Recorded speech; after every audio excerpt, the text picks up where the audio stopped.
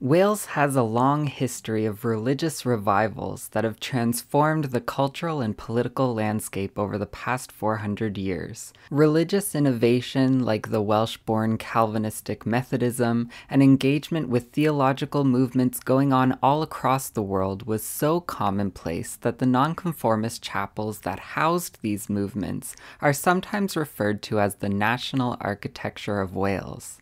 There's an estimated 6,200 of these chapels all across the nation, and today we're going to talk about these Welsh nonconformist chapels in terms of how they operated as family organizations, by taking a look at the history of one of the earliest congregations based at Cilgwyn Chapel in Llangybi in Cardiganshire, which formed sometime before 1654 when their first chapel was built. My name is Di Davis of GenealCymru, and let's start at the upper levels of the chapel, with the ministers. Before Cilgwyn even had a chapel, the congregation met, often in secret and under threat of persecution, at the home of the Puritan Reverend John Jones of Llanrhys. He's known as the founder of nonconformity in Cardiganshire. His co-minister, Reverend David Edwards, was a relative of his wife, Margaret.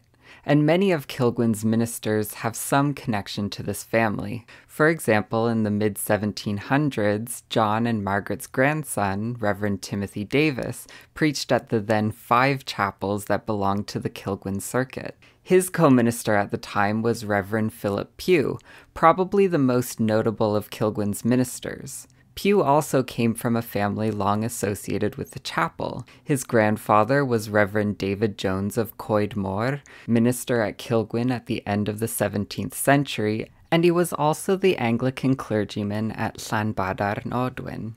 He wasn't an Anglican clergyman for long, though. In 1689, the Oath of Allegiance and Supremacy was reinstated by King William III after he deposed King James II. The oath, among other things, stated that the ruling monarch was the supreme head of the Church of England, which Jones and many of his Puritan colleagues objected to. After refusing the oath, he was expelled from his position as clergyman, and the same happened to his cousin, Reverend Rhys Powell, the vicar of Lampeter, who was also a Puritan who preached at Cilgwyn. So when you research the people preaching at these chapels, especially in the earlier time periods, you often find that they were related by blood and marriage. Family was the framework that upheld many of the nonconformist chapels at their uppermost levels. Family as the framework for chapel life didn't end there, though. For much of the history of these places, outside of the historical religious revivals, like the Methodist revival at the end of the 1700s or the revival of 1904, new members of these chapels were mainly drawn from the descendants of families already associated with them. So generation after generation, you see the same families attending these chapels. And when you look at how historically people would find marriage partners who were like them socially, they often ended up marrying their fellow worshippers. So let's return to Cilgwyn Chapel. I'm in the process of studying all of the families of the 583 children baptized there between 1770 and 1878, and I have hundreds of little family trees, one for each of them.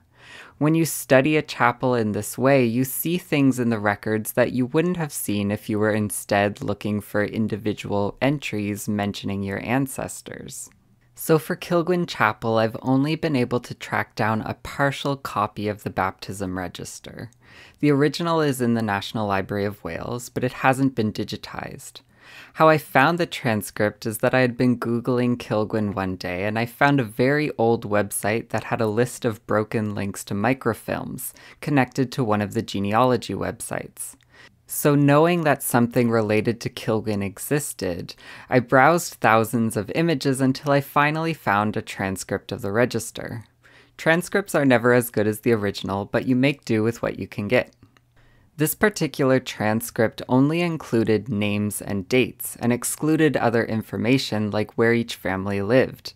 And if you know Welsh research, you know how common most people's names are, and how invaluable place names are.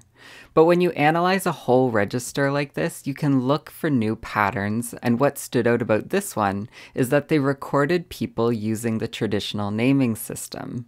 This means that each person had their first name, then their father's first name, then their grandfather's first name. But even so, when I got to the Davises, which is who I was most interested in, I looked at David, born in 1799, son of David John David and Anne David Thomas, all incredibly common names, and I thought to myself, what sorry person is gonna have to figure out who this... Oh wait, I'm that sorry person. That's my 5 times great-grandfather. So despite the lack of place names, I had a find. And in other parts of the transcript, I found other relatives thanks to this traditional naming system. So the tree that we're looking at now is what I knew before going through the register. And after doing a lot of work with this imperfect transcript, I broke brick walls for the last 4 of my 5 times great-grandfather's siblings. I finally found one of my 6 times great-grandfather's sisters and her descendants, and I found their other sister's daughter and her descendants. I found generation after generation of my ancestors at this chapel. I found those ancestors' friends. I found witnesses to their important life events. I found their spouses' families, all wrapped up in this one chapel. But here's the thing, I was very lucky to find even a transcript of this baptism register. The process of finding records for these nonconformist chapels can be really difficult because of how there really wasn't a central authority like the Church of England had regulating how records were taken or maintained. So for example, many of the 18th century baptisms done at Cilgwyn were actually written into the diary of Reverend Timothy Davis. By the 20th century, that diary ended up with Reverend Rhys Jenkin Jones, who was another descendant of Reverend John Jones, and he eventually gave it to the National Library of Wales. But when it comes to Cilgwyn's earliest known register, which was kept by the Reverend Philip Pugh, well, it came to be known by the antiquarians as the Lost Cilgwyn Register. And from what I've found, it's still missing. But there are pieces of it that have survived thanks to a Justice of the Peace for Cardiganshire, Walter D. Jeremy. His father was Reverend John Jeremy, who was a minister at Caerhonnan Chapel, which was on the Cilgwyn circuit, and his mother was Elizabeth Davis, whose first husband was Reverend Evan Davis of Cilgwyn and Caerhonnan, whose father was the Reverend Timothy Davis. On April 8, 1860, Walter D. Jeremy sat down and transcribed a number of the baptism entries. His transcriptions passed to his nephew, who was a principal of the Presbyterian College at Carmarthen, who then gave them to George Erie Evans, who was a Unitarian minister and antiquarian, and he published a copy of the transcript in the Welsh Gazette in 1904. According to Evans, the original Cilgwyn church book was given by Reverend Evan Lewis of Cilgwyn to a printer and lampeter named Jenkin Davis. It doesn't seem to have been printed, but in 1904, Davis's wife said to George Erie Evans, "I don't know where they are. I lent them to somebody. I'll get them back and then I'll send for you." I don't think she ever did send for him. An author in 1923 claimed a different fate to the book, writing that it was given to a D. Jones of Dolai Bach, who gave it to Dr. Phillips of the Newydd Lloyd Academy, who gave it to a Reverend D. Morgan of Llanfillen, who never returned to Cardiganshire to give it back. And that's what happened to a lot of these books. They were passed around within families associated with the chapel or among the wider denominational community.